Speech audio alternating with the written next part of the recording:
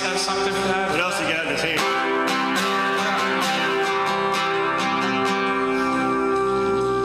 Unicorn. He's got the unicorn.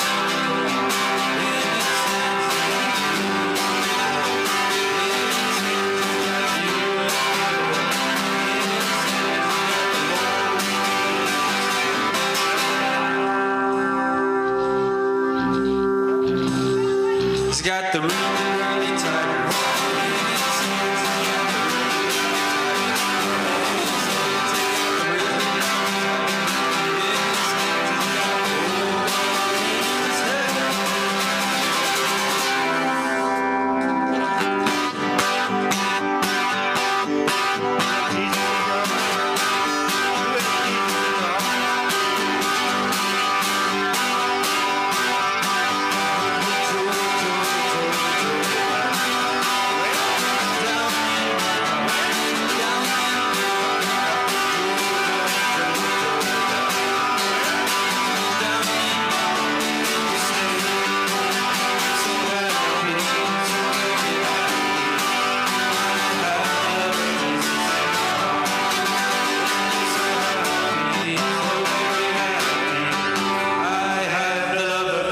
In my heart,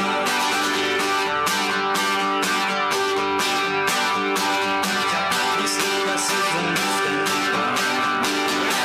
down in my heart,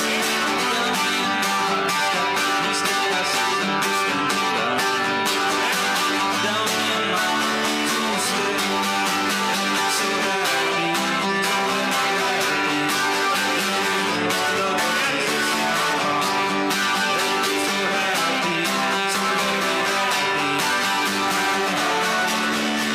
my heart, so happy.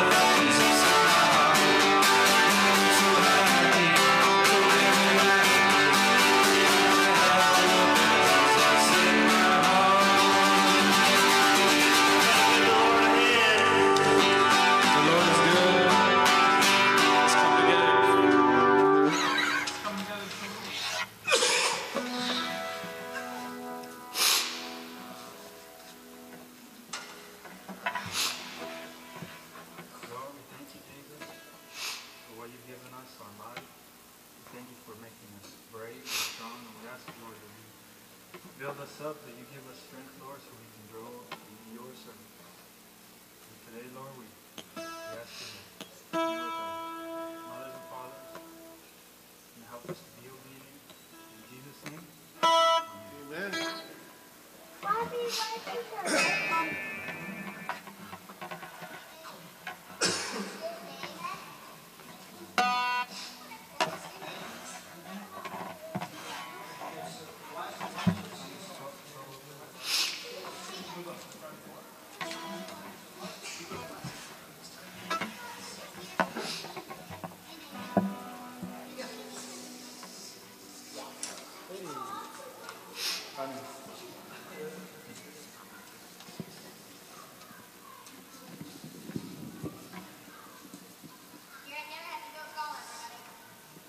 I think this is everybody.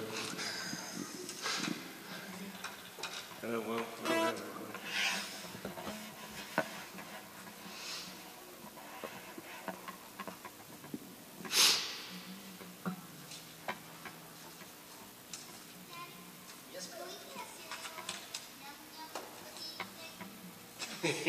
Cereal Yum Yum. The pink things. I love that name. Cereal Yum Yum. Cereal. Each kid is parents decide that. If there's any left. They adult it, most of them.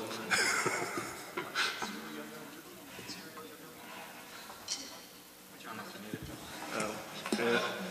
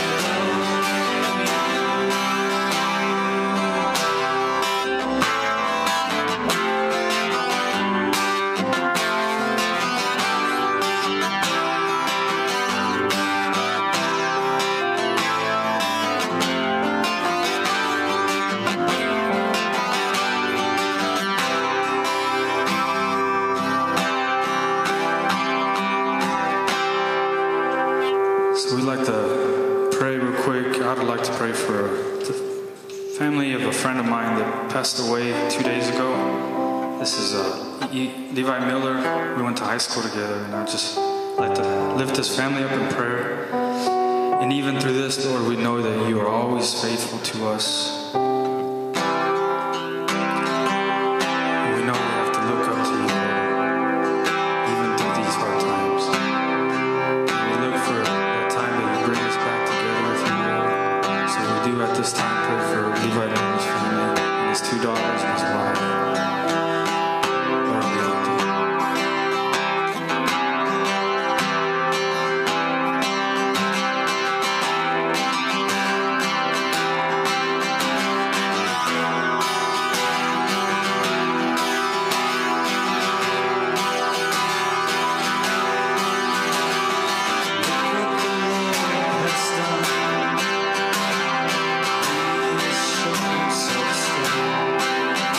Really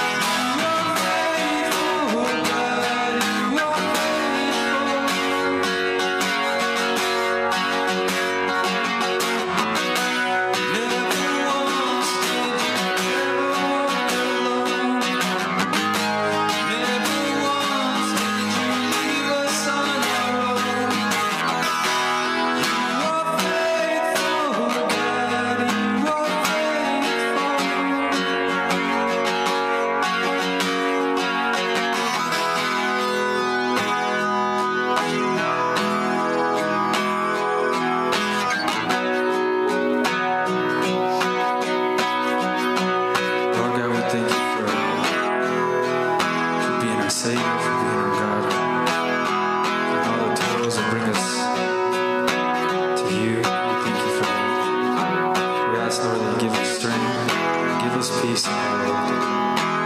Give us the love of you in our hearts.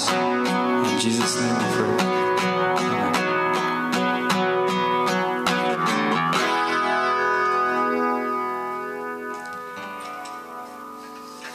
Welcome to Calvary Chapel. Please greet each other in the name of the Lord.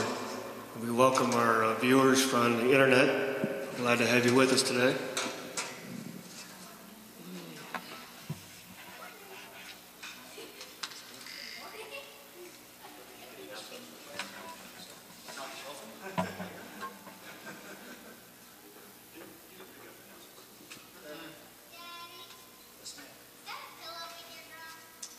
Is it making you sleepy? Yes, it is. He doesn't pillow in the drum. Well, if I did the drum, it would sound so good. I know, it's kind of crazy that way. But when you play a rock and roll drum set, you're supposed to put pillow in there. Then the bass drum doesn't sound like boom.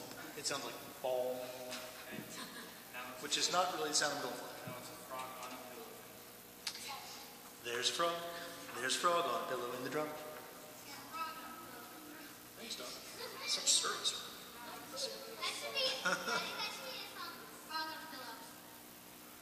It's kind of like there's a hole in the bottom of the sea, you know?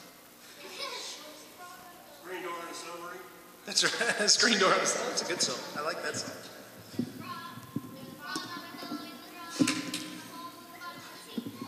Bless you.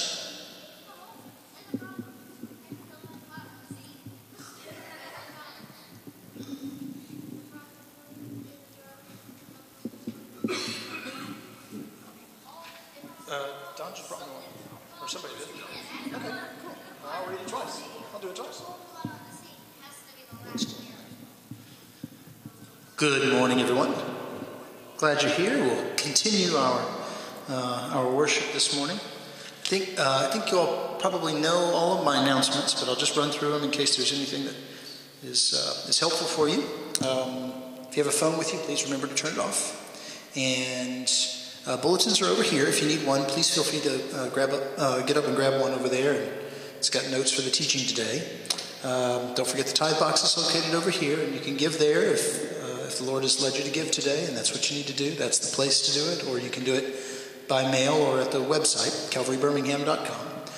If you haven't visited the website recently, stop by there and check out some of the stuff that's there. All the teachings are there.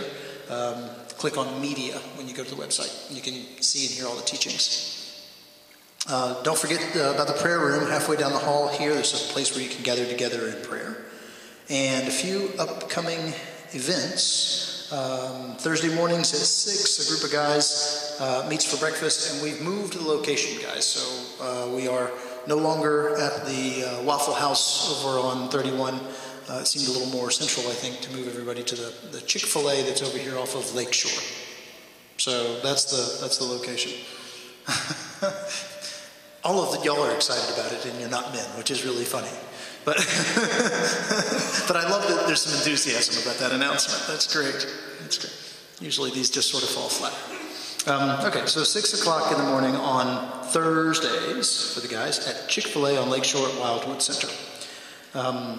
Tuesday, February the 12th, which is this coming Tuesday, from 6:30 to 8:30 p.m. Right, Sean? 6:30 to 8:30 p.m. will be the prayer vigil at Planned Parenthood, located at the corner of 27th Place South and Highland Avenue South. Also, from February 13th to March 24th, so a few weeks there will be 40 days of peaceful vigil from 6 a.m. to 6 p.m. If you would like to participate in the February 12th prayer vigil, just show up. And if you'd like to participate in the 40 days of prayer, then put your name on the sign-up sheet and we'll make the arrangements for you. And where's that sign-up sheet located, Sean? Do you know? Yes. Sean knows where that is. Ladies' Night Out is Monday, February 18th. So it's not tomorrow, I guess, but a week from tomorrow. At Panera Bread. No enthusiasm for Panera Bread this morning? We got a woot for Chick-fil-A, but nothing for Panera Bread. Okay. It's a place. Monday, February 18th at Panera Bread at the Summit at 6:30, ladies. Ladies' night out. Our monthly door-to-door outreach, Show and Tell the World, is coming up again on Saturday, February the 23rd. Meet at the church at 10 a.m. And Saturday, March 2nd, is our next nursing home ministry at Rittenhouse Senior Living Center. You can meet here at the church at 9:45 to help load up some stuff and take it over there, or just meet there at 10:15. And on Sunday, March 3rd, a speaker from Chosen People Ministries will be sharing a message at the 10 a.m. service entitled Messiah in the Passover. We will learn the meanings of the various items from the Passover feast in relation to the Last Supper that Jesus celebrated with his disciples. So that sounds pretty cool. March 3rd, Sunday, March 3rd. And that's all I got.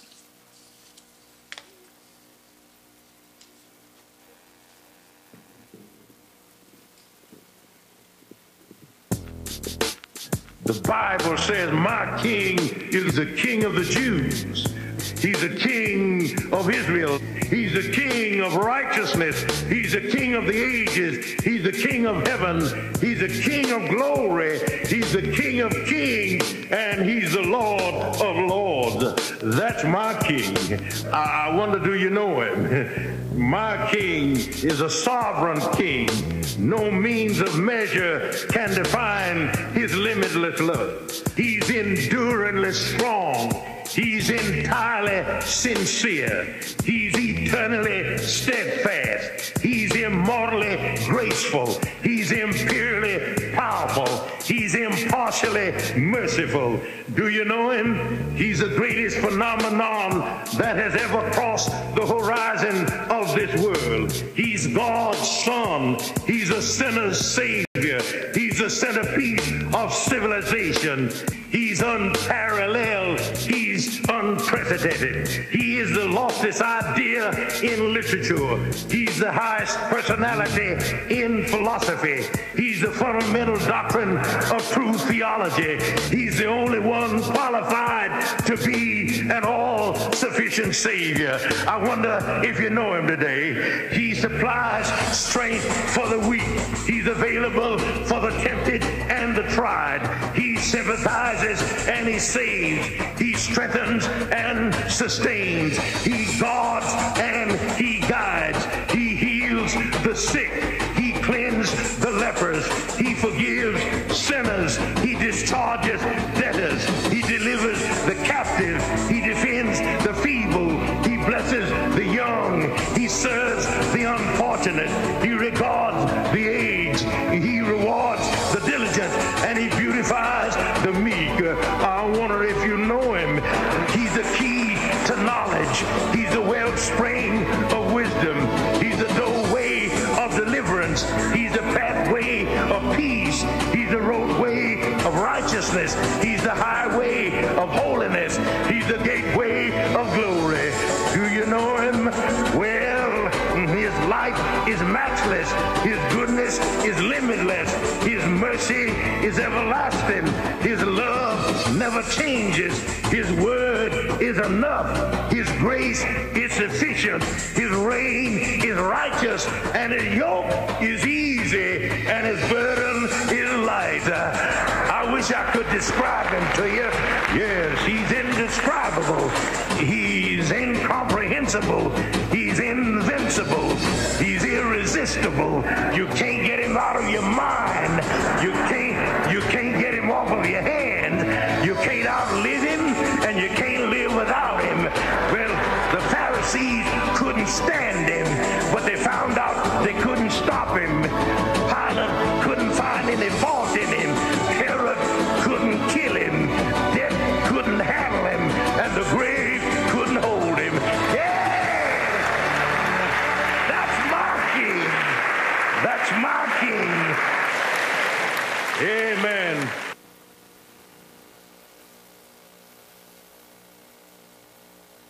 Okay, can't tell you how long it took me to record that last night.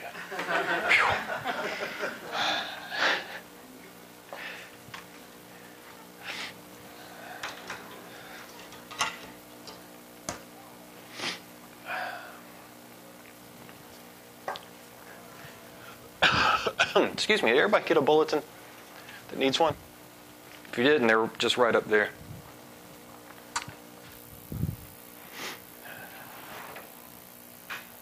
Move some of these cables around. There's a frog in the kick drum.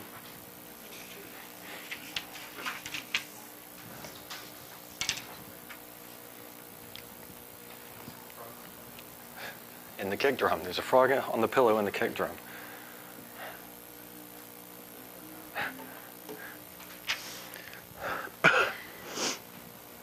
All right, so the Hebrew word of the week is erev, means evening.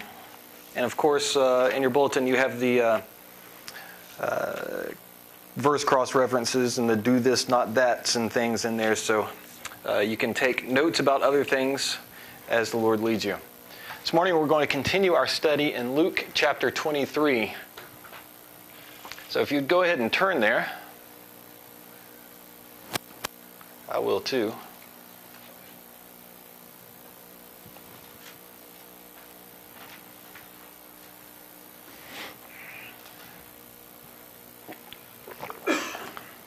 And that sign-up sheet that John was talking about, I laid it right over there underneath the joy box.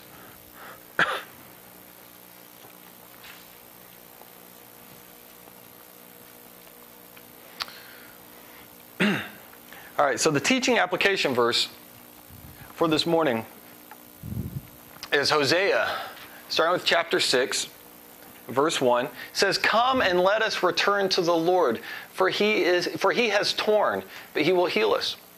He has stricken, but he will bind us up. After 2 days he will revive us. On the third day he will raise us up, that we may live in his sight."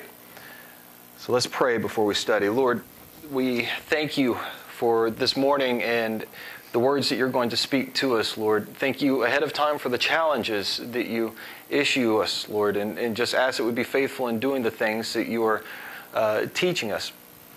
Lord, we ask that you would speak to us in a special way this morning, perhaps something that we never considered before. And Lord, we just ask ahead of time that you would open up our hearts to your word, open up your word to our hearts. In Jesus' name, amen. Now, that Jesus is God and that he died for our sins, was resurrected and ascended to heaven as recorded in the Gospels, as well as it's even found in some extra biblical texts. Those things are absolutely foundational to our faith. 1 Timothy 3:16 says, "And without controversy, great is the mystery of godliness. God was manifested in the flesh, justified in the Spirit, seen by angels, preached among the Gentiles, believed on in the world, received up in glory."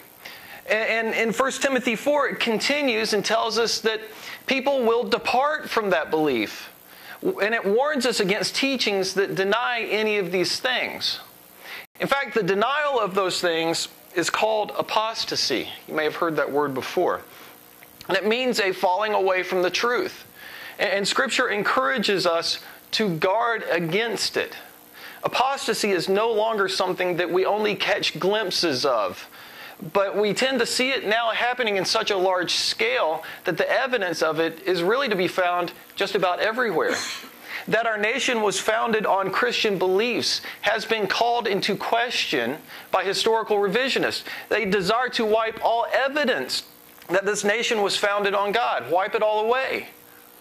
The truth is not allowed in many schools, many courtrooms. The truth is outright denied in many of the highest offices of government. There are even churches where apostasy masquerades under the guise of relevance. Chrislam is gaining popularity, a mix between Christianity and Islam. Other interfaith movements are becoming popular. Some pastors have become okay with bending what the Bible says to meet what people want to hear, resulting really in a watering down of the concepts of sin and hell. Now, there's no doubt that apostasy has gained traction in this nation, and it is spreading like kudzu. And if we were going to stand against it, we have to know what it looks like. How to recognize apostasy. Well, to do that, we need to know how apostasy begins and what it leads to. Apostasy usually begins with a very subtle denial of key Christian truths, such as the triune nature of God, God the Father, God the Son, God the Holy Spirit, the divinity of Jesus, the sinless life of Jesus, his death on the cross, and his resurrection. The end result of these little slides in apostasy is the eventual renunciation of Christian beliefs and the abandonment of Jesus. Now, every book in the New Testament contains warnings against false teachers. The book of Jude reveals to us much about apostasy, and it gives us an idea of what apostasy looks like. Some characteristics of apostasy. Characteristic number one is that it creeps in.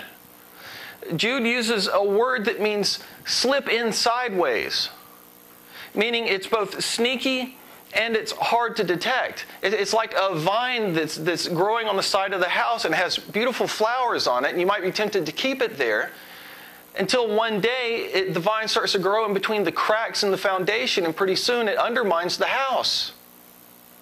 Apostasy starts subtly, little slides that culminate in one big slide away from scriptural truth. Apostasy and those who bring it with them, like that vine, may look appealing on the outside, but in reality, they twist the truth to fit an agenda. Teachings that embrace the denial of foundational and scriptural truths can often be found where someone claims that they teach the real Christian doctrine as opposed to others who do not. Second characteristic of apostasy is it is ungodly. Those who have given themselves over to apostasy will use God's grace to do unrighteous works. In fact, Jude uses these words to describe apostates, saying they're morally perverted, denying Christ, ones who defile the flesh, rebellious, people who revile angels, who are ignorant about God, those who proclaim false visions, self-destructive, grumblers, fault-finders, self-satisfying, use arrogant words and false flattery. They mock God, divisive, worldly-minded, and unsaved. And Jude gives us a third characteristic of apostasy, is it denies our Master and Lord Jesus Christ. Apostates deny him both verbally in their ungodly works. Paul, writing to Titus, he said, they profess to know God, but their deeds deny him. So continuing in sin, that grace may increase, whereas a believer will be loath to sin. Romans 6, 1 through 2, it says, what shall we say then? Shall we continue in sin that grace may abound? Certainly not. How shall we who died to sin live any longer in it? A fourth characteristic of apostasy is it falls away completely. The ultimate end of apostasy is a complete falling away and a departure from the truth. I recently read a great example of apostasy in the church, and it came from a very unlikely place. It came from an interview with professed atheist Christopher Hitchens. You may have heard of the book that he wrote, God is Not Great. He died in 2011, so I guess he found out. But he was being interviewed by a minister, Marilyn Sewell. And in that interview, it goes like this. Let me read it to you. Ms. Sewell, she said, Mr. Hitchens, the religion you cite in your book is generally the fundamentalist faith of various kinds. I'm a liberal Christian, and I don't take the stories from the Scripture literally. I don't believe in the doctrine of atonement, that Jesus died for our sins, for example. Do you make a distinction between fundamentalist faith and liberal religion? Well, Mr. Hitchens, the atheist, he said to her in reply, he said, well, I would say that if you don't believe that Jesus of Nazareth was the Christ and Messiah, and that he rose again from the dead, and by his sacrifice our sins are forgiven, you're not in any meaningful sense a Christian. I couldn't have said that any better myself. In the case of apostate teachers, it's not only their hide that will get cooked, but those who they teach and lead. They lead them astray and they lead them into judgment. Jesus described the religious leaders of his day as blind guides leading the blind. But what can we do about it? What can we do about apostasy? Well, to start with, we should guard against it in the places that we have the most influence. Our hearts, our homes, our church, the schools our children attend, and local government institutions. Of those, the most important is our own hearts. See, Jesus said, out of the abundance of the heart, the mouth speaks. And perhaps you're familiar with that saying, garbage in, garbage out, or you are what you eat. See, everything that we allow into ourselves, whether by the ears, the eyes, or the mouth, colors the way we think, the way we act, and the way we live. And just as a dripping sink with a bowl in it will eventually fill that bowl and overflow it into other vessels in the sink, so the things we allow in ourselves do over time add up and influence others. It's the individuals in this nation who actually set the tone for the country. And if we are to affect change, it only makes sense that we start with ourselves and work outward from there.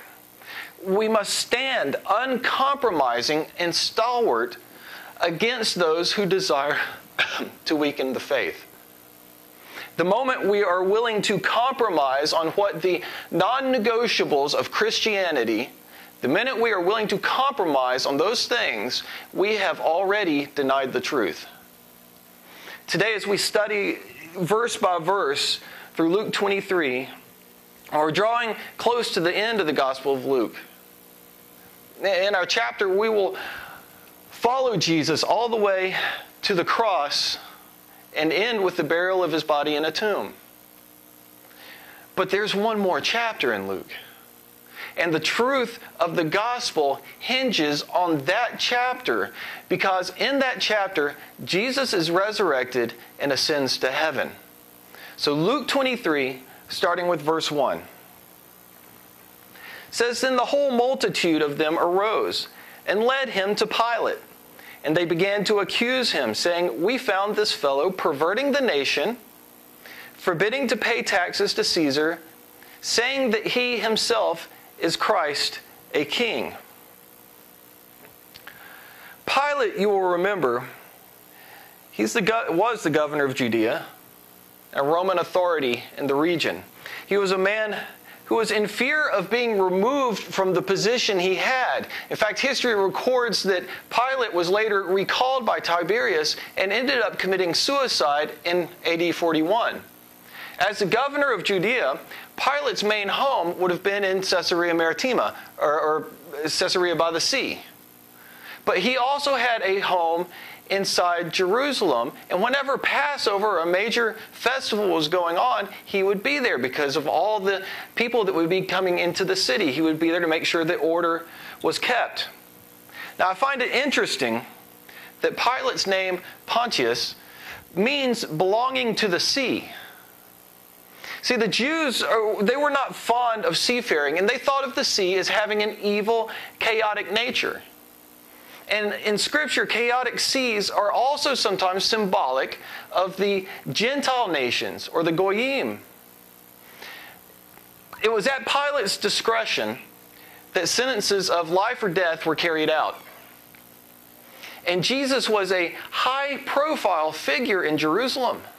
So the religious leaders of the nation, they couldn't just stone Jesus the way that they stoned later on Stephen. They had to go through Pilate to have Jesus crucified. Now, Pilate had no love for the Jewish religious authorities, and they had no love for him either. And it may have been out of spite that Pilate seems to make the religious leaders jump through so many hoops, as we'll see in this chapter. Now, the accusations that the religious leaders declared against Jesus were first that he was a corrupting influence, which is a lie.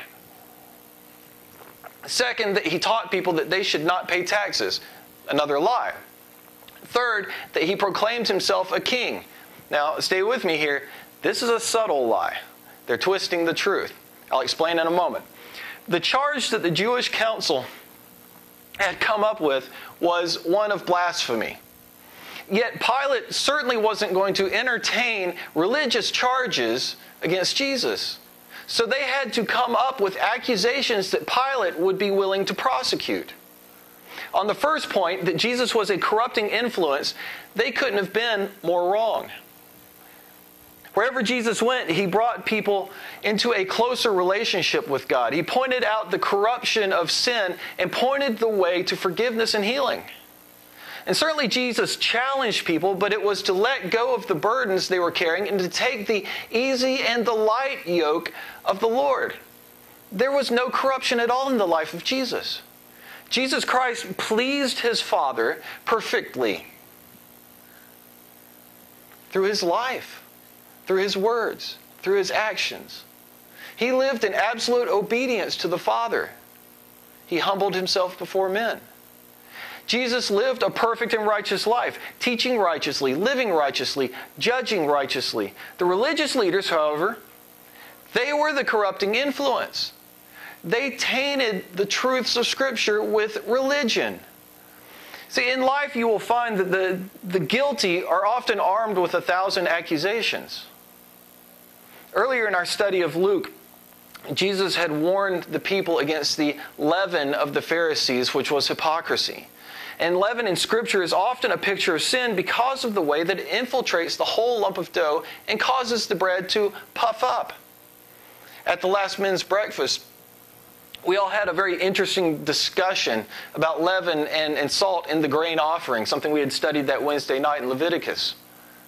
And John pointed out, he's been cooking for a long time, so he knows these things. He pointed out that adding salt into dough keeps leaven at bay. Now, such was the case of Jesus' early ministry. And we Christians as well are called to be salt in this world, to have a stabilizing effect on the leaven of the world, the sins of this world. In fact, prophetically speaking, it's not until the church is raptured, taken out of this world, back to Jesus, that the Antichrist will be able to come on the scene and deceive the world. Today, many people still try to say that Jesus perverts the nation. They're trying to legislate Jesus out of the institutions of this country. Yet to the contrary, as Jesus is pushed out of places, whether that's school or government, we find that corruption doesn't decrease, but increases dramatically. How many times in the past decade have we heard the question asked, where was God when such and such happened? That question, the fact that it has to be asked so often, is symptomatic of a nation that has neglected and relegated God, pushing him away to special occasions only. And it's a question we would not have to be asking if this nation would just repent and turn back to God. Now, on the second accusation, that of teaching people not to pay taxes, of course, that was a lie. Jesus humbled himself as subject to the governing authorities of the land as well as to the authority of the high priest. In Matthew 22, he publicly taught that taxes are to be paid, and the Bible even records that he had Peter go to the shores of the Sea of Galilee to receive from a fish exact change to pay the temple tax, right? He paid taxes, and he taught people to be obedient. Jesus was obedient, in fact, to the point of death at the hands of those he created. In John 10:18, he said, no one can take my life from me. I sacrifice it voluntarily, for I have the authority to lay it down when I want, and also to take it up again. For this is what my Father has commanded." Jesus went to the cross willingly. Now, for that final accusation, that he said that he himself is Christ, a king, this was a very subtle lie. This was a twisting of the truth. John records Jesus telling Pilate in John 18:36, Jesus said to Pilate, "My kingdom is not of this world. If my kingdom were of this world, my servants would fight, so that I should not be delivered to the Jews. But now my kingdom is not from here."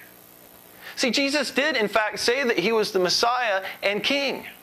And he answered in the positive to Pilate when asked about it. But the charge from the religious leaders inferred that Jesus was leading a rebellion against Rome. Something that Pilate knew there was no evidence for. And with all of these trumped up charges and Pilate seeming to see them as false charges, it seems like there's no way Jesus could have possibly been sentenced to death by crucifixion, except that it was God's plan. Jesus was led before Pilate in order that prophecy would be fulfilled. See, when the Jews put someone to death, they put them to death by stoning. But Scripture said the Messiah would be crucified. Deuteronomy 21:23, "For he who is hanged is accursed of God." And Isaiah 53:5, "But he was pierced for our rebellion, crushed for our sins. He was beaten so we could be whole. He was whipped so we could be healed." Only crucifixion could fulfill the prophesied death of the Messiah. And only that could happen at the hands of the Romans. Genesis 49:10 says, "The scepter shall not depart from Judah, nor a lawgiver from between his feet until Shiloh comes. And to him shall be the obedience of the people." In the year that Jesus was born, the ability of Jews to self-govern was taken away. Rome no longer allowed them to lay down capital punishment. That was when the scepter departed from Judah, and that is when the Lion of the tribe of Judah was born. In order for the religious leaders to pursue a death penalty for Jesus, they had to go to Pilate. Verse 3. Then Pilate asked him, saying, "Are you the king of the Jews?" He answered him and said, "It's as you say." So Pilate said to the chief priests and the crowd, "I find no fault in this man."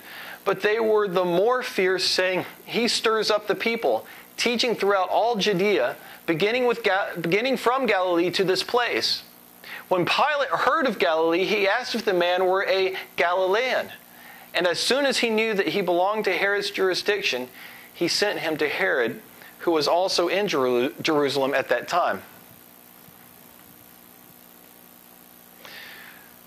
There were many irregularities associated with the trial of Jesus, among which were the illegality of his being tried at night and being tried at a private residence. But now night had passed, and it was now the day, and Jesus is allowing himself to be accused by Pilate. Now the Hebrew word for evening is erev. In fact, its meaning of evening is derived from its deeper meaning of disorder. But where we pick it up in Scripture today, the evening has passed and it's now morning. The Hebrew word for morning is boker. And its meaning of morning is derived from its deeper meaning of order. Now, the law of entropy is the second law of thermodynamics, states that all systems are moving from a state of order to disorder.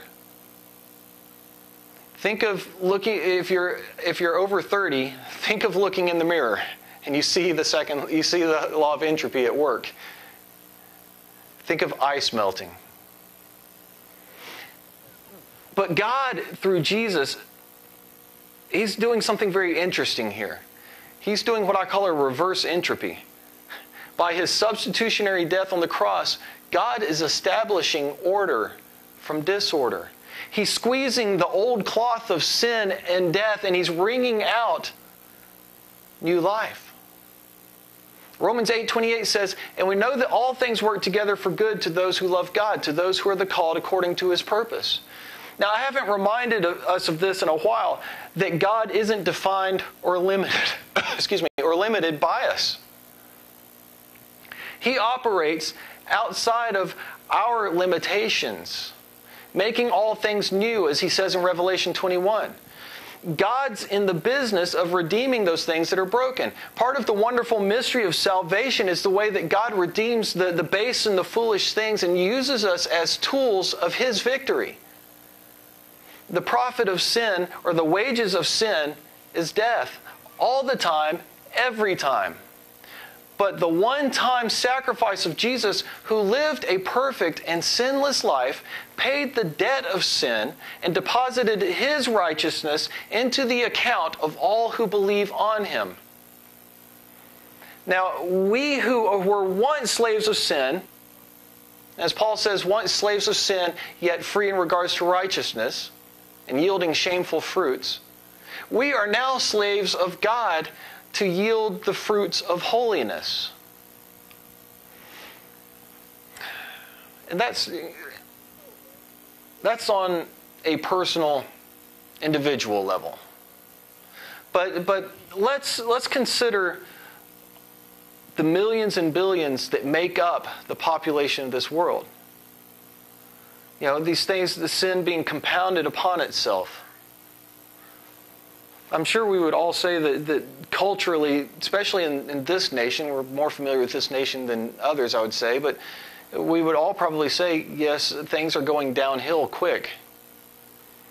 And that's because, as the Bible puts it in Romans 3, it says, there is none righteous, not one.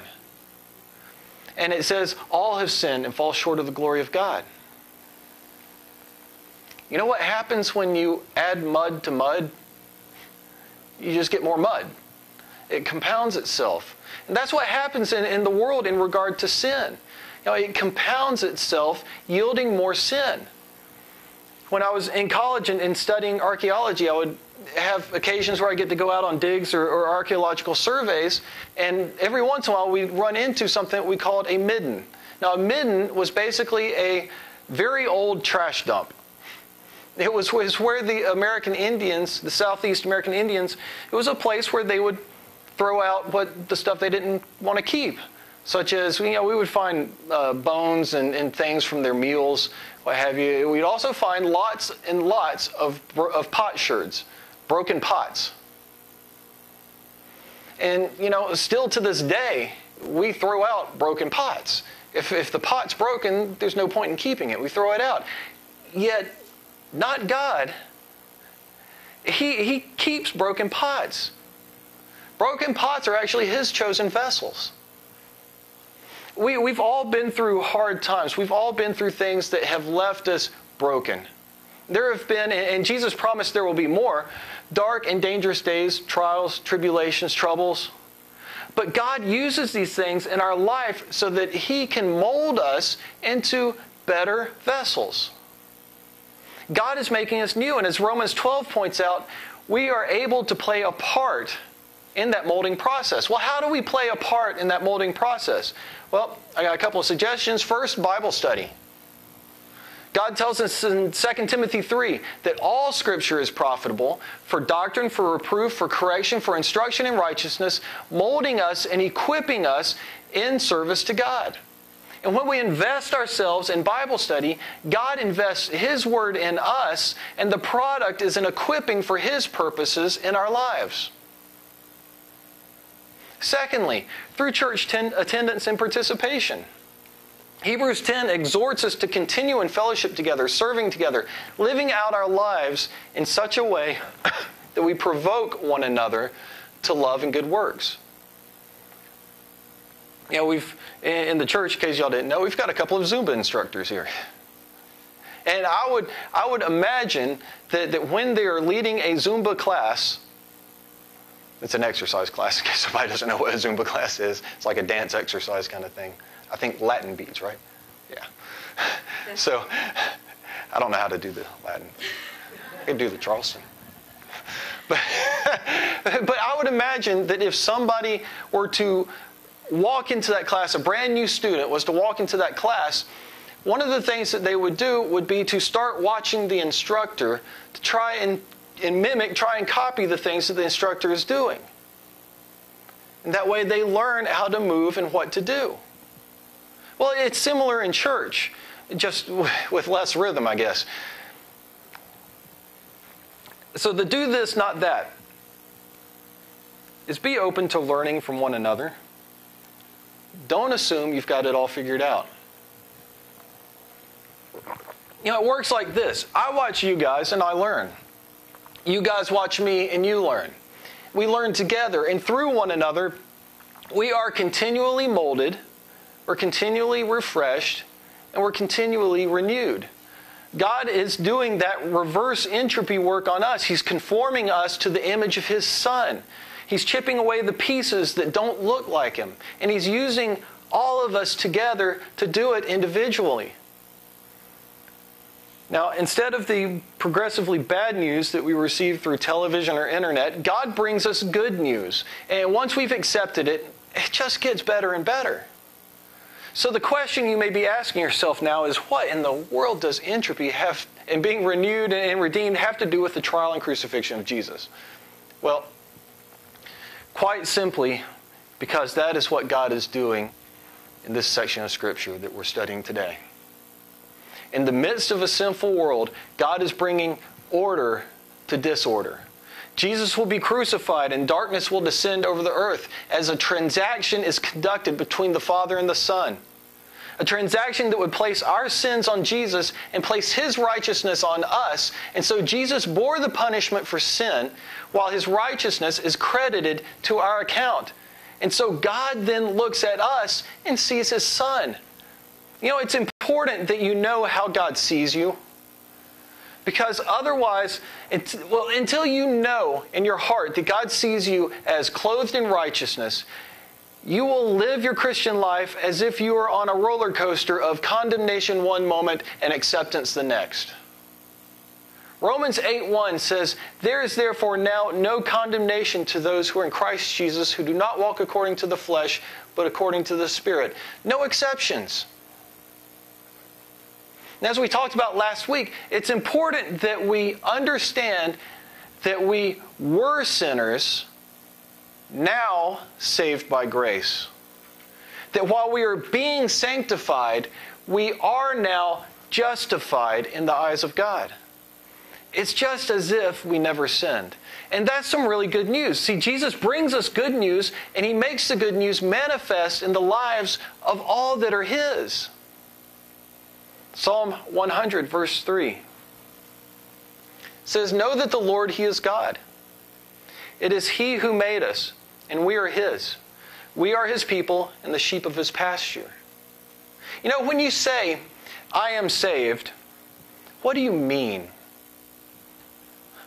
Most Christians can't answer that question.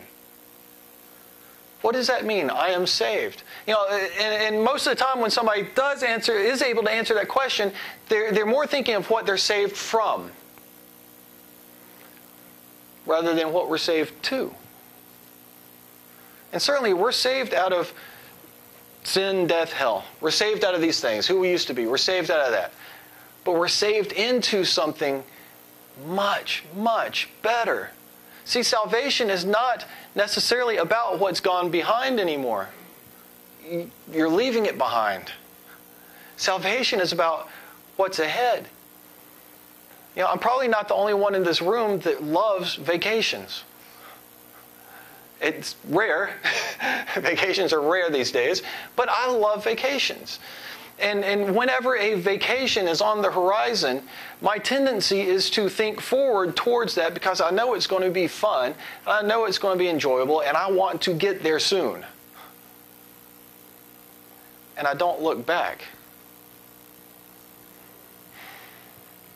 The good news of Jesus is not what lies in our past, but what He has done with our future. Through Jesus we have hope and a future. Through Jesus we have adoption as children of God. Through Jesus what is awaiting you is better than anything that you could ever imagine.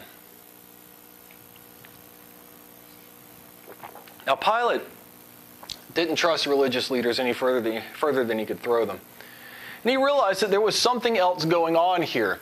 The Gospel of Mark tells us that Pilate knew they were envious of Jesus. My friends, beware of envy. Proverbs 14:30 says, "A tranquil heart gives life to the flesh, but envy makes the bones rot." I remember hearing a story about a farmer who was envious of his neighbor's farm, and he would go out in the mornings onto his porch and look out and watch his neighbor working in his farm and just criticize him. Everything he was doing it all wrong. Then one morning he walks out on his porch and looks out, and his neighbor is harvesting the crops. And he looks over to his own farm and realizes he forgot to plant in the first place. Envy will destroy you. It will distract you from doing the things that God expects you to be doing.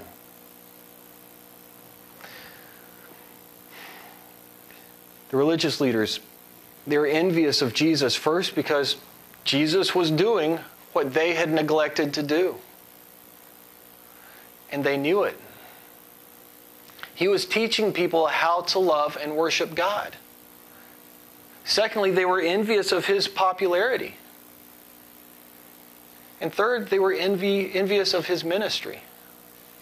Now, I wonder if, had they not given themselves over to envy, I wonder if they might have been able to, at least at some point, take their eyes off of themselves long enough to receive his ministry. Now, notice that Pilate, he didn't ask Jesus, "Are you a rebel? Or are you teaching people not to pay taxes?" Pilate asked, "Are you the king of the Jews?" To which Jesus answered in the positive, and yet Pilate saw no crime being committed.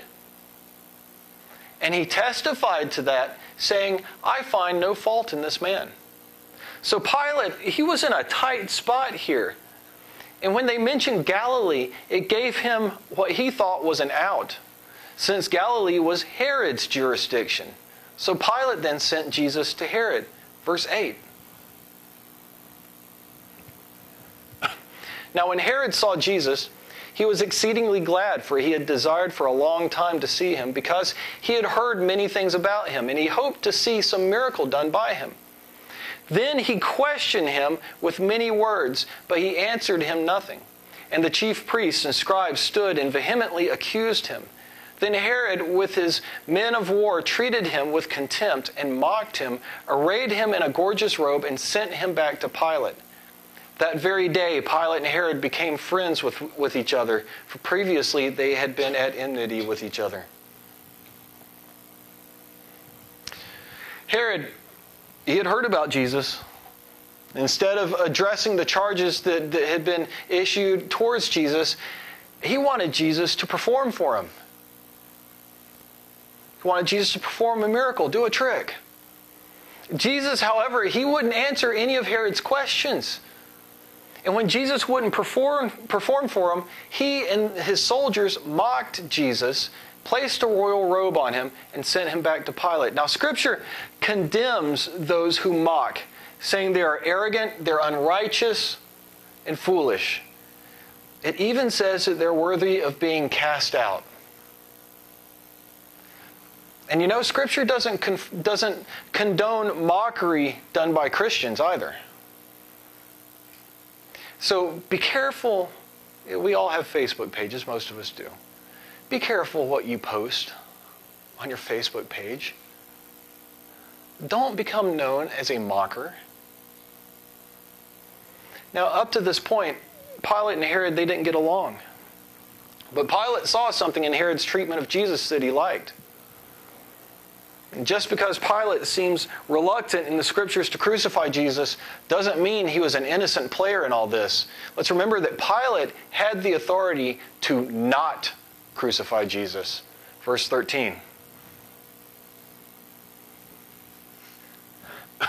Then Pilate, when he had called together the chief priests, the rulers, and the people, said to them, "You have brought this man to me as one who misleads the people. And indeed, having examined him in your presence, I have found no fault in this man concerning those things of which you accuse him. No, neither did Herod, for I sent you back to him. And indeed, nothing deserving of death has been done by him. I will therefore chastise him and release him, for it was necessary for him to release one to them at the feast. And they all cried out at once, saying, Away with this man! Release to us Barabbas, who had been thrown into prison for a certain rebellion made in the city and for murder. Pilate, therefore, wishing to release Jesus, again called out to them. But they shouted, saying, Crucify him! Crucify him! Then he said to them the third time, Why, what evil has he done? I have found no reason for death in him. I will therefore chastise him and let him go. But they were insistent, demanding with loud voices that he be crucified. And the voices of these men and of the chief priests prevailed. So Pilate gave sentence that it should be as they requested, and he released to them the one they requested, who for rebellion and murder had been thrown into prison, but he delivered Jesus to their will. There was a custom in which the governor, Pilate in this instance, would release a prisoner at Passover.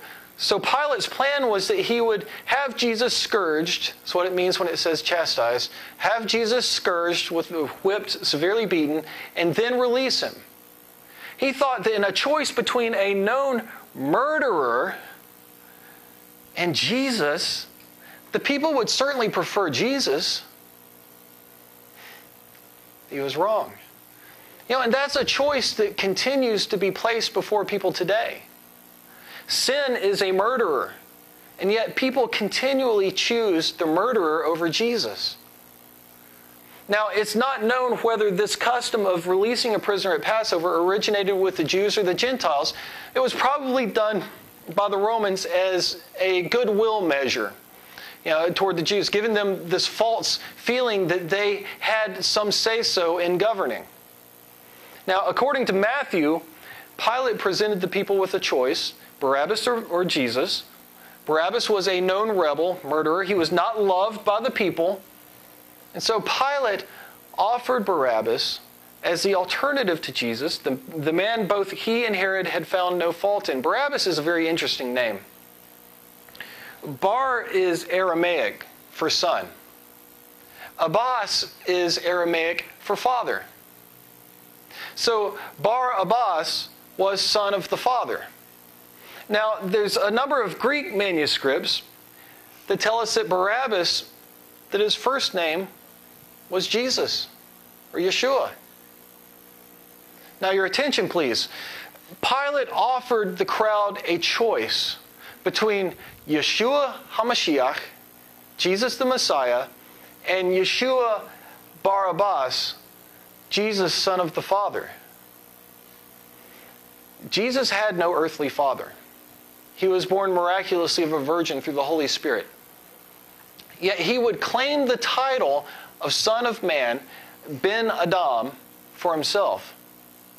Barabbas, or son of the Father, was born of an earthly father into sin, the way we all are, yet he would be chosen by the world over the Messiah. Now, on one hand, we have the will of God being fulfilled that Jesus should die on the cross for our sins. On the other, we have the choice of the world for its own over the provision of God. We are all sons of fathers. We have a picture of, we have a picture of the choice that we are all confronted with. Choose ourselves over Jesus, or choose Jesus over ourselves. Jesus said in Luke 9, He said, if anyone desires to come after me, let him deny himself and take up his cross daily and follow me. For whoever desires to save his life will lose it, but whoever loses his life for my sake will save it. For what profit is it to a man if he gains the whole world and is himself destroyed or lost? Now, Jesus is still not the popular choice. In fact, when given the option, most people will choose the sinner over the Savior.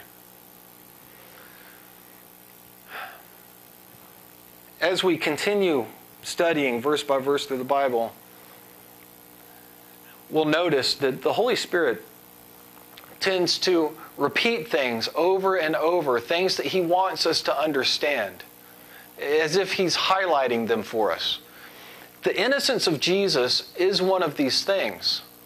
And when Jesus was teaching in the temple, all the religious factions within Israel came to him to test him, and they were unable to find any fault in him. Matthew 27 records that Judas, who had betrayed Jesus, afterwards declared Jesus innocent. Pilate did the same thing, no less than 7 times. Jesus, in his life, he demonstrated complete obedience to God despite his human frailty, which is extremely important for his being the perfect atoning sacrifice. For his righteousness to be imputed by God onto us, he had to be perfectly innocent and righteous in all his ways. 2 Corinthians 5, verse 21, it says, "For he made him who knew no sin to be sin for us, that we might become the righteousness of God in him." See, Jesus was tempted to sin, but resisted temptation. He committed no sin, always speaking the truth and completely fulfilling the law. His sinlessness is the grounds of believers' sanctification. Hebrews 10:14 says, "For by one offering he has perfected forever those who are being sacrificed." This is important because first, on the cross, he could be a worthy substitute for sinners. See, had he have sinned, he himself would have needed a Savior. But because he was without sin, his sacrifice was acceptable and his blood was precious in the eyes of the Father. Secondly, as sinless, he secured his place on David's throne.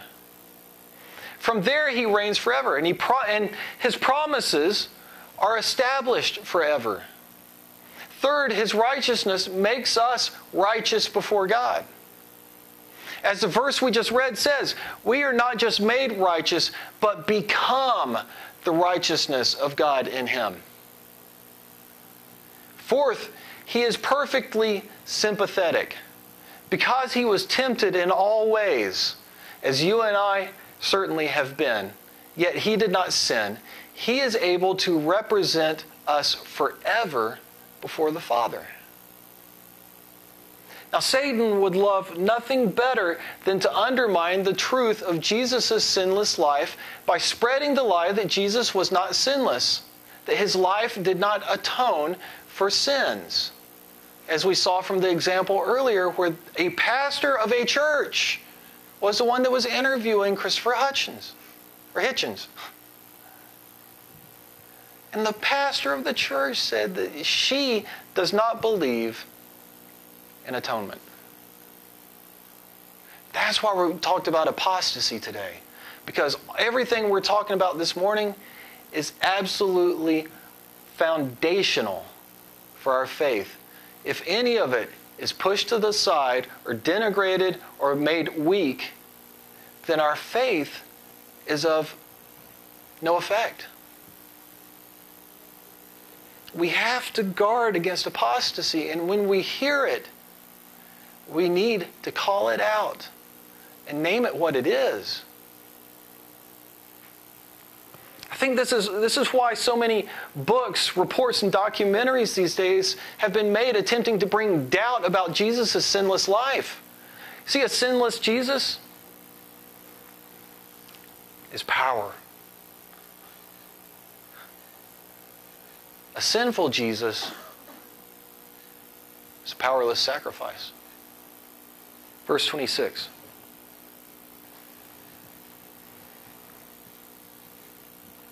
Now as they led him away, they laid hold of a certain man, Simon, a Cyrenian, who was coming from the country, and on him they laid the cross that he might bear it after Jesus, who had been the crossbeam. And a great multitude of the people followed him, and women who also mourned and lamented him. But Jesus, turning to them, said, "Daughters of Jerusalem, do not weep for me, but weep for yourselves and for your children. For indeed the days are coming in which they will say, 'Blessed are the barren, wombs that never bore, and breasts which never nursed.' Then they will begin to say, 'The mountains fall on us and the hills cover us. For if they do these things in the greenwood, what will be done in the dry. 700 years before Jesus, Isaiah 52 and 53 were written. 1,000 years before the actual events, King David wrote Psalm 22.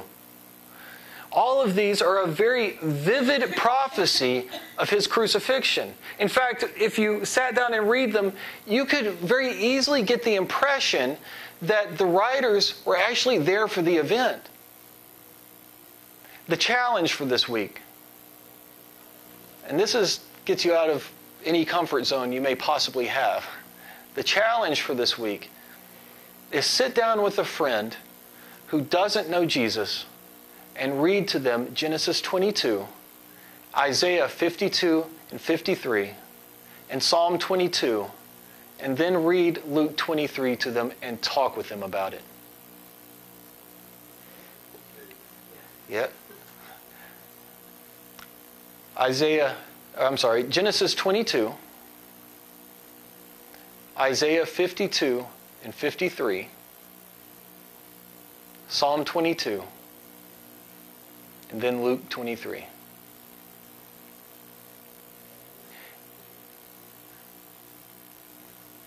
It would take an incredibly hardened heart to put those chapters next to one another and not receive Jesus.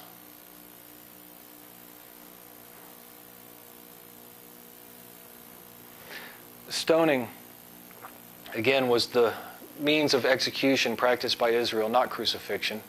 In fact, death by crucifixion, it was invented by the Persians in 90 BC and was then adopted into practice by the Romans. Rome adopted crucifixion because it was absolutely horrifying. It was brutal. It took up to 9 days before the inevitable death by asphyxiation. As a deterrent to crime and uprisings against Rome, it was extremely effective. In fact, we get our English word excruciating from a Roman word that means out of the cross. Roman statesman Cicero, he said this of crucifixion. He said, "It is a crime to bind a Roman citizen. To scourge him is an act of wickedness. To execute him is almost murder. What shall I say of crucifying him? An act so abominable, it is impossible to find any word adequately to express it." One commentator wrote of this. He said, "How horrible must sin be in the sight of God that it should require such a sacrifice." Scripture tells us that Jesus began the road to Golgotha carrying his cross, and he made it to the first gate before the beating and the scourging he had taken caused him to be unable to carry the cross any further. Simon, he was a man from the North African town of Cyrene.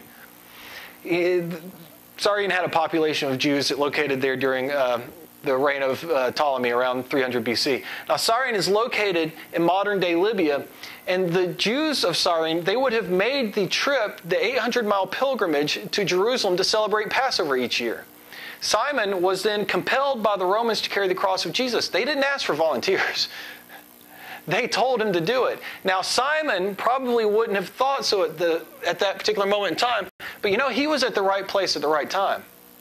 You see, Simon was incredibly moved by this experience.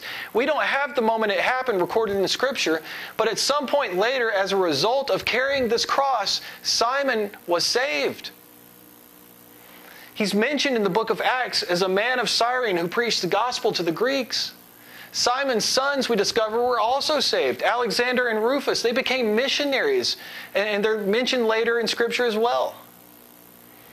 A wonderful change came to the whole family because Simon carried that cross. Now, a lot of people say, "I don't like what's going on with my family. I don't like what's going on with my kids, the way they're acting." But then it's life as usual. But if the parents won't change, the kids certainly aren't going to change. So do this, not that. If you want to see your family change, then take up the cross of Christ, sacrifice yourself. Focus on God. Don't focus on your family. Focus on God, and in doing so, you will focus your family on Christ. When Simon carried that heavy beam, something interesting happened. he had to put down whatever else he was carrying, no matter what it was. There wasn't going to be room for anything else. The world will tell us that life is about all we have, all we can get. It's defined by the stuff we pick up. But that's not how God, our Creator, defines life. No, real life is defined not by what we pick up, but by what we put down. One day when Jesus had encountered a rich young ruler who he wanted to know what he needed to do to receive eternal life, Jesus told him to put down all his stuff and follow him. Scripture says the man went away sorrowful because he had a lot of stuff. Paraphrasing. Stuff doesn't give life. Stuff just makes a mess. God gives life. Now there was a multitude that followed Jesus as he went toward Calvary, and concerned for others, even in his suffering, he warned them of coming judgment, saying to those who were weeping, "Don't weep for me. Weep for those who reject me." And we should also have a divine sorrow for those who are rejecting Jesus. And that sorrow should well up in our lives and express itself as vigilance to see people receive him. Verse 32.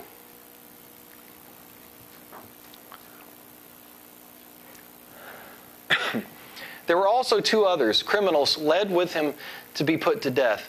And when they had come to the place called Calvary, they crucified him, and the criminals, one on the right hand and the other on the left. Then Jesus said, "Father, forgive them. They do not know what they do." And they divided his garments and cast lots, and the people stood looking on. But even the rulers with them sneered, saying, "He saved others. Let him save himself. For if he is the Christ, let him save himself if he is the Christ, the chosen of God." The soldiers also mocked him, and coming and offering him sour wine, and saying, "If you are the king of the Jews, save yourself." And an inscription also was written over him in letters of Greek, Latin, and Hebrew, "This is the King of the Jews."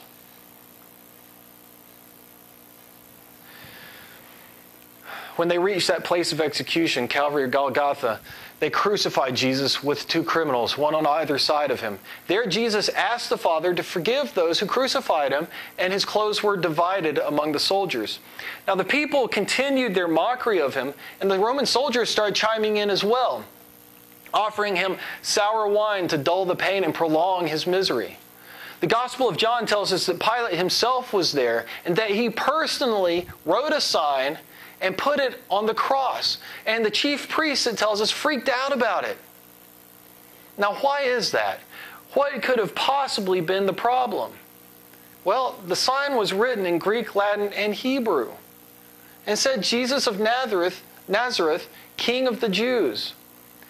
The first letter of the Hebrew words spelled out Yod-He-Vav-He, Yahweh. It's the name of God. Verse 39.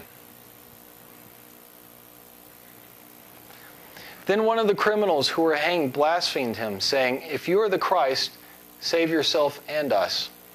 But the other answering rebuked him, saying, "Do you not even fear God, seeing you are under the same condemnation?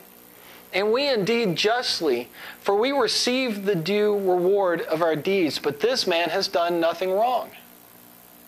Then he said to Jesus, "Lord, remember me when you come into your kingdom." And Jesus said to him, "Assuredly, I say to you, today you will be with me in paradise." One of the criminals crucified beside him began to mock him, but the other rebuked him and asked Jesus to remember him when he came into his kingdom. That was all it took for Jesus to assure him his salvation. Everyone in this world gets to be one of these two criminals. We all have sinned, so we belong on the cross. Jesus died for those sins, but we still have a choice of either denying him or receiving him. And you know, salvation is just that simple. It doesn't take a degree in theology. It doesn't take a sound understanding of doctrine. All it takes is enough of an understanding of personal sinfulness to repent and cry out to Jesus for forgiveness.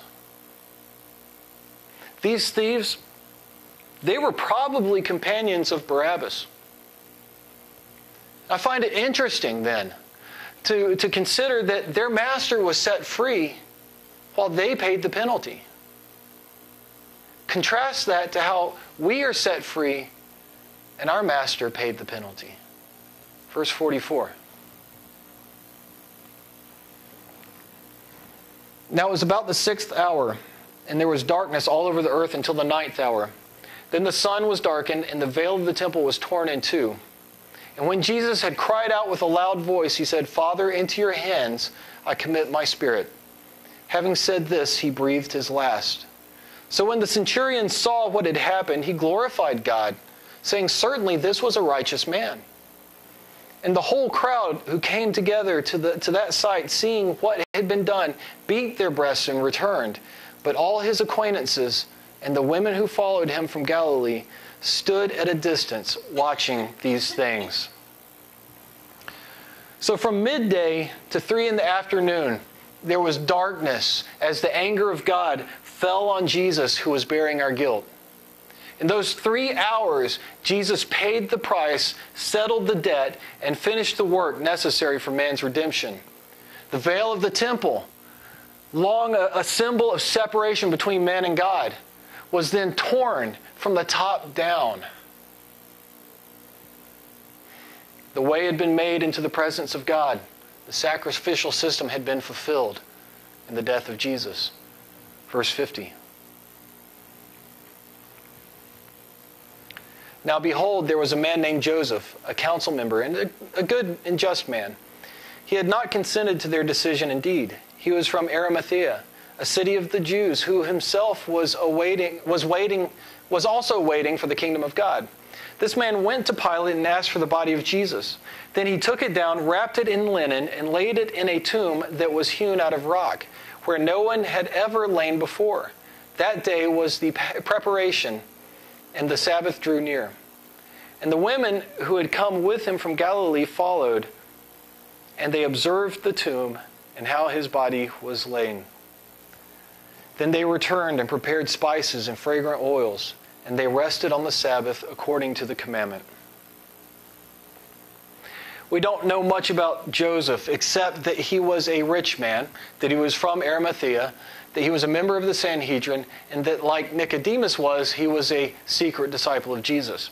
It was probably his association with the Sanhedrin that caused him to remain a secret disciple of Jesus. The Bible records that his friend Nicodemus opposed the council's violation of the laws, as well as Joseph, when they tried to accuse Jesus. And certainly they both opposed the violations. Now, just because these guys were hidden disciples, they were both known as hidden disciples. Just because they were hidden disciples, let's not assume that their actions were somehow inconsequential. In fact, while all the other disciples were either weeping or hiding or denying Jesus, Joseph was fulfilling prophecy that the Messiah, though he would die a criminal's death, would be buried in a rich man's tomb. You know, many of the missionaries that we support operate in hiding. Missionaries in places like China or India. They could face capital punishment or worse, yet they're incredibly effective. The tomb that was used, it was to be Joseph's family tomb. In fact, the Bible tells us that he himself had commissioned its creation in that spot. So Joseph and the other hidden disciple, John tells us, both laid the body of Jesus in the tomb. But it doesn't end there. We'll study his resurrection in the final chapter of Luke next Sunday. Jesus rose from the dead. How sad we should be had that tomb remained filled, had he not risen.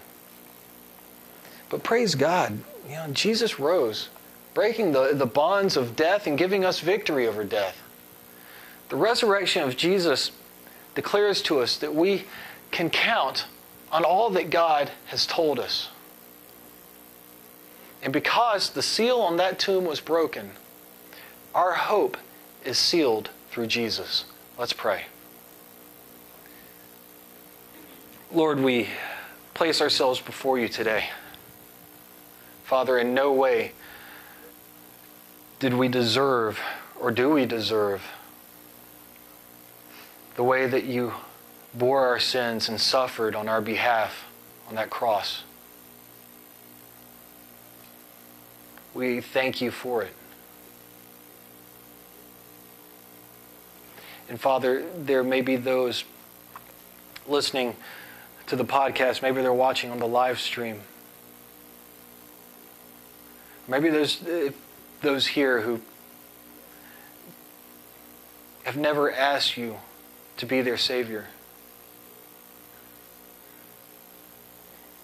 Lord, I pray that they would take this moment to do that they wouldn't put it off another day, another hour, another minute. And if that's you, if you want to receive Jesus as your Lord and your Savior, be forgiven for your sins, and receive eternal life, then I want you to pray with me. Pray, dear Lord Jesus, I believe in you. I believe you died on the cross for my sins. I have sinned. Thank you for forgiving me. Thank you for dying on the cross for my sins and for rising again.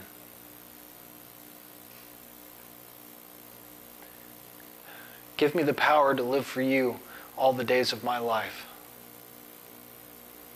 In Jesus' name, amen. Lord, I thank you for I thank you for all that have prayed that prayer. Lord, I lift up to you each person here. Lord, these are your precious children. I pray that you would protect them this week. Father, that they would have opportunity to do the things that they were challenged to do today. Lord, we love you. May the Lord bless you and keep you. May he make his face and his light to shine upon you. May he lift up his countenance upon you and give you his peace, his shalom. In the name of Yeshua HaMashiach, Jesus the Messiah, Jesus our Lord and our Savior. And everyone said, amen. So next week we'll pick it up where we left off with the final chapter of Luke. Midweek is Wednesday, 7 o'clock, and we'll continue our study in Leviticus that we began last Wednesday. And Agape Feast is coming right up after service. And of course, my youngest son's birthday. So, yeah. So that's I can't believe he's, yeah, no. I can't believe he's 4. That's just wild. It's flown by. God bless you guys. Have a great day.